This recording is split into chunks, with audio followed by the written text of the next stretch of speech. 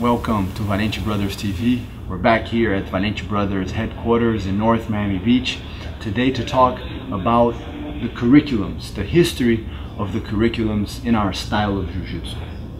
Pedro, share with us, with our friends, a bit of the history behind our curriculums. Well, for us, what was always fascinating about Jiu-Jitsu was its complete nature. I remember watching an interview with Grandmaster Helio where he was asked, what's the difference between Jiu-Jitsu and the other martial arts? He says, well, the other martial arts represent slices of the cake. Jiu-Jitsu is the whole cake. And so when I started teaching Jiu-Jitsu back in 1993 at the University of Miami, I always wanted to give my students this complete approach. But initially we didn't. Students who trained in the group class basically learned grappling only.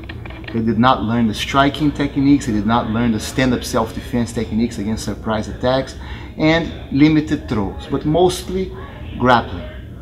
And when Grandmaster Helio started visiting our school in 1997, he came every year from between 1997 and 2007, he came 12 times. So sometimes he would come more than once a year.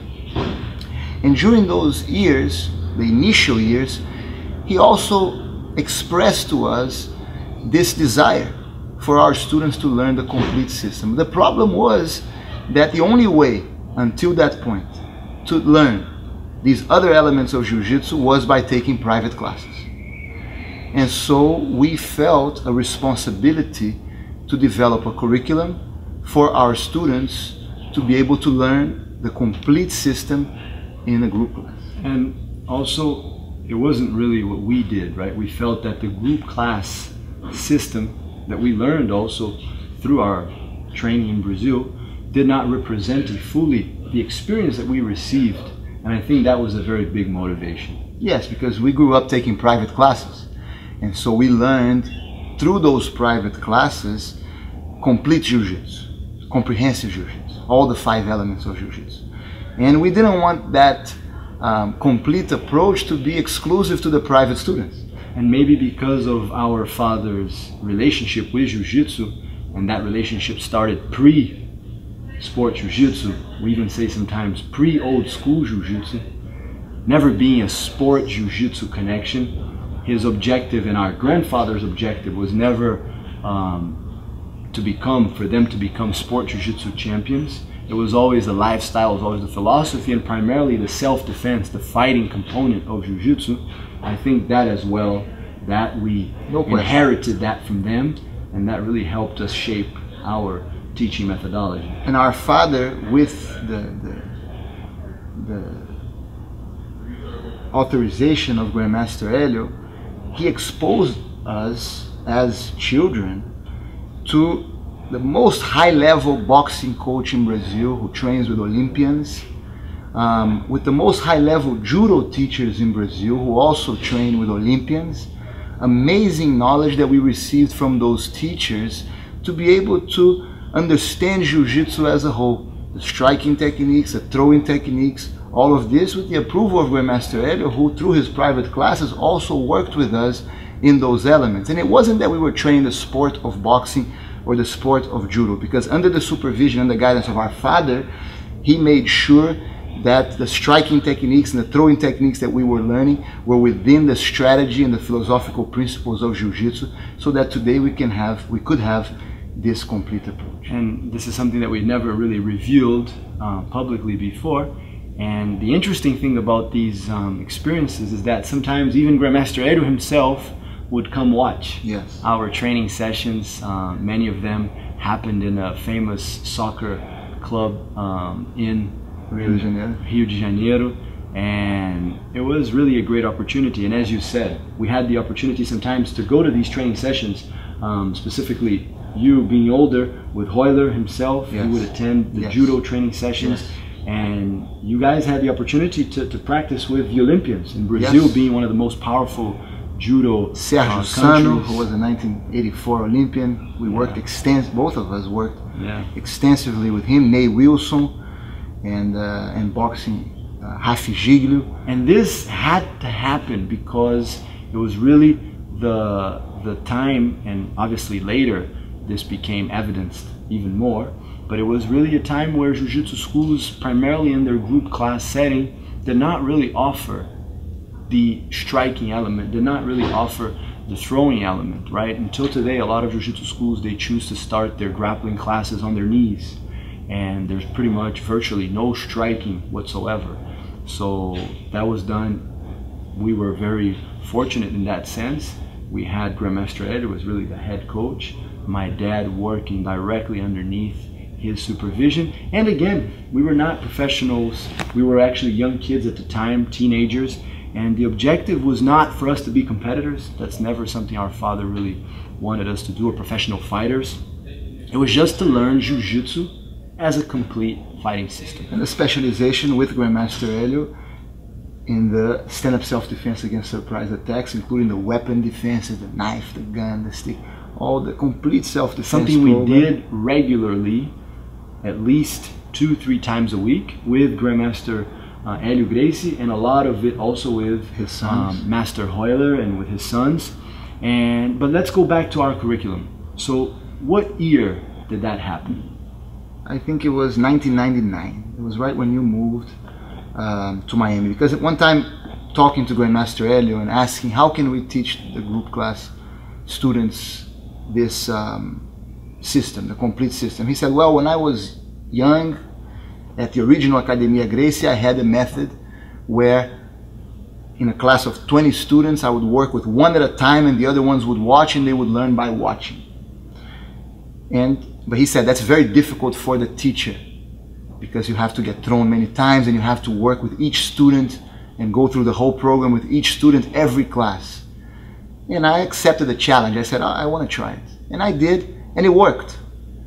But at the time you felt, and our father felt, that maybe it was a little bit boring for the student, because the student would train for 5 minutes and watch for 55 in a 1 hour class. Monotonous. Yes, and not enough work, right? And so I remember that both you and our dad said, let's come up with a curriculum for it's possible, right? If you think of a way, because the problem was that in a private class, lesson 1, lesson 2, when you teach somebody lesson 9, you can review 1 through 8 because you know exactly where the student is at in the curriculum.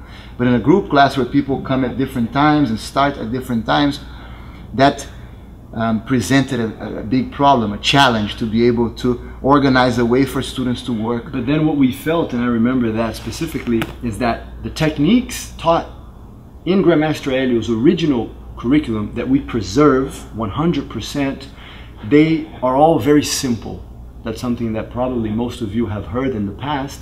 That's something that comes from Grandmaster Helio. His objective was really, when he organized his teaching methodology, his teaching system, he really made a point to make it simple, to make it so that anyone could learn. That's really the truth, and maybe his system is really the one that keeps that alive. Because a lot of times we hear that, you know, Jiu-Jitsu is for everyone, but sometimes, honestly, even for myself, I see some unbelievable athletes performing some amazing techniques that are very difficult for the average person to perform. But Jiu-Jitsu, under Grandmaster Helio's guidance and tutelage, was always simple, simplicity, designed for street situations, the most common street situations. So I think that's what really allowed us to say, you know what, even if a student joins on lesson 10, on lesson 12, he will catch up. And that also, I think that's a big change. That was a big game changer for Valente brothers, is that through this system, this helpful vibe, this helpful spirit really flourished in our school, because we really turned all of the students, especially if a student was just a few stripes more advanced than the other, and of course a lot of times you have a purple, brown, even black belts attending these classes, they had to help each other. They had to really become almost private teachers. We created a culture in the school that was not a beginner's class. That's, I think, one of the first times that the class was not called beginners, it was called fundamentals. And we created a culture where the advanced students would attend that class, because we explained to them that in that class you had the most important techniques in Jiu-Jitsu. And so that created a very good scenario for the white belts, the beginners, because they would pair up with the higher belts, and a great opportunity for the advanced students who, as we know, one of the best ways for you to really develop technically is to have the opportunity to share what you know, because then it really makes you be on top of your game so that you can really explain and know what you're talking about. But this really, and this is something that I felt tremendously, because as you said, it was when I was coming to America for obviously to study, but to train Jiu-Jitsu and to be with you.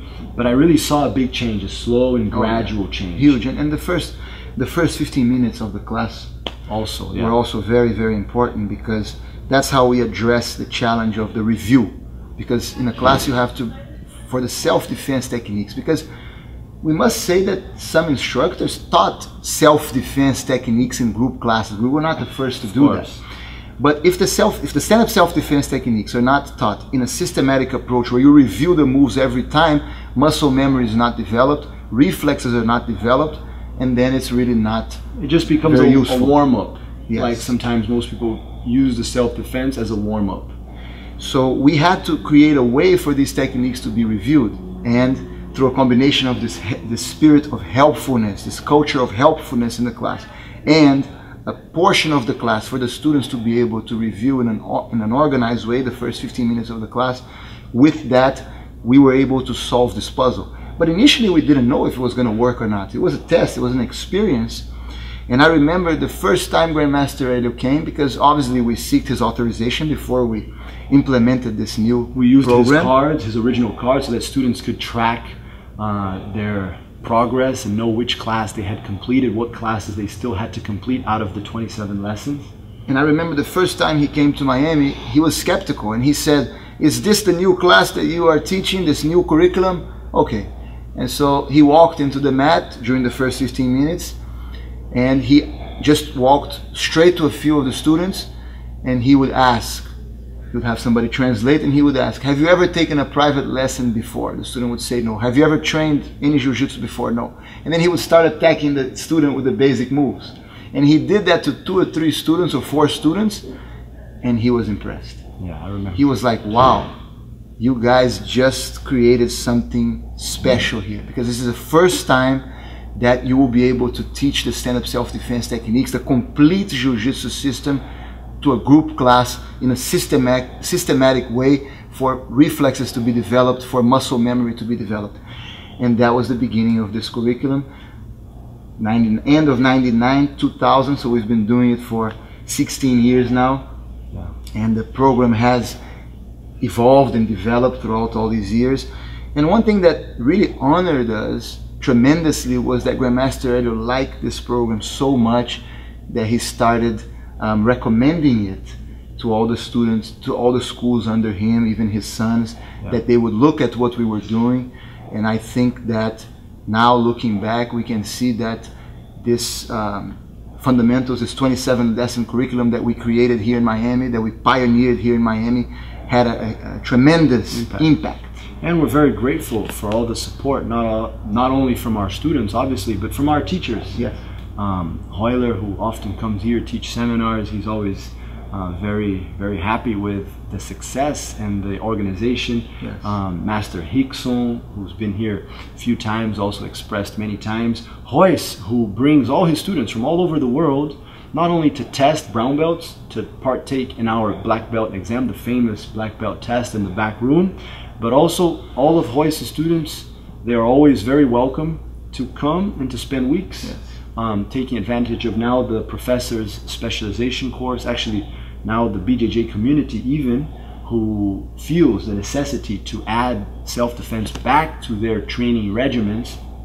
But also Horion. I remember when Grandmaster Helio asked Horion to even come to Miami, and Horion called us and said, "Guys, can you film a class and send it to us?" We put a tripod right here, because Grandmaster Horion gave us a call and said, "My dad is talking a lot about this new program that you guys have. I want to see how it works. Can you put a camera?" And so we filmed the whole class. We sent it to them. And eventually Hiron came. Yes. And actually this was a process that took many years. Yes. I think really the change happened in 2006 when we went to California, on a trip to California. Yeah, and I remember telling Grandmaster Horion and Hiron and Henner We had lunch in Grandmaster Helio's house in California, and I referred to the Gracie in action tapes where Helio himself, narrating the videos, he said martial arts became martial sports and they became diluted.